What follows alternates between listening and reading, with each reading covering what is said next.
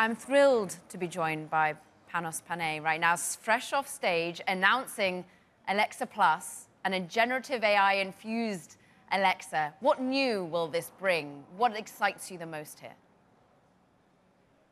She's smarter, she's conversational, she's personalized to you. It's so exciting when you have a conversation with Alexa. It feels incredibly natural, but I think most exciting is she'll actually help you get some stuff done. I really want to understand the underlying technology here, because in many ways, Amazon has continued to be agnostic to large language models. You want to offer them all. You have, of course, this relationship with Anthropic. How much has this technology been infused to making her more conversational, making her more useful? You know, you said it. We use different foundational models for sure, and Alexa picks the right model for the job. We use Amazon Nova, which is exciting, and just an incredible LLM. And then we use Anthropic's Cloud as well, which has been phenomenal for the product. And basically, depending on what the customer is doing, Alexa chooses the right path and delivers the results needed. What's interesting, though, is perhaps timelines were pushed out. We first heard about a new AI-infused Alexa back in 2023. You said on stage that really you've been limited by the technology. What are the key limitations and how have you fixed it? I mean, you have to re-architect it from the bottom up. The first thing you have to know is, like, when you have hundreds of millions of customers already using the product, you have to deliver back to them everything they already love about it. And so you have to start there, which is one of the challenges with LLMs. It starts to change that experience. And it wasn't just re-architecting it to change the brain with an LLM, it's then also infusing all the APIs that connect to the product so you can call the partners that are needed to do the task at hand. And so when you try and bring those two things together, it's not been done before at this scale. We need to take our time, get it right for our customers, because the customers who already love Alexa have to love it more moving forward. So it's all about customer focus to make that true. And it's important when you're thinking about security of your house, not just making reservations for restaurants, but potentially eventually making financial decisions for you as well. Will we see a stress test of this? Are you expecting that there might be the odd hallucination, as like humans always do, push these things to the very edge? I mean, this is why we took our time. We wanted to make sure we got it right. To your point, if you're going to lock the door, we're going to lock the door, and we got to make sure that's the case. And because AI, has been grounded in Alexa for 10 years, we know how to do it very well. And so we just took our time to make sure we're able to use the same level of security that we've always had with Alexa.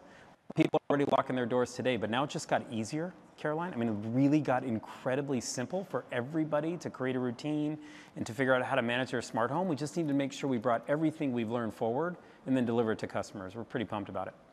And thinking about how you deliver it, it's about investing.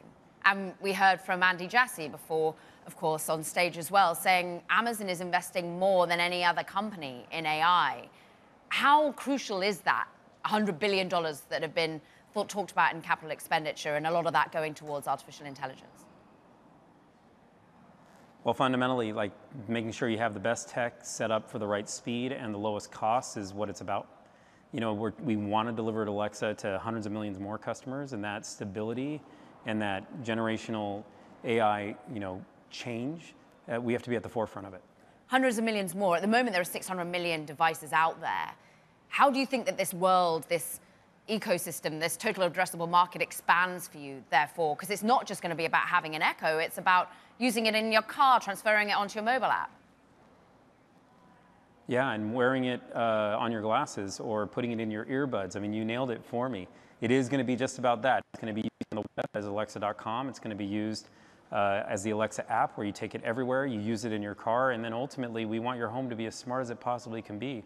It's what our customers are asking for. You're also asking the old customer to pay if they're not already a Prime user, $19.99. You get it free if you're with Prime. So where's the profitability here for you? How do you drive, ultimately, adoption of the Amazon ecosystem, but also some profitability here? Yeah, I mean, it comes down to that. Like, if you're a Prime member, you get an incredible experience with it for free, which is awesome.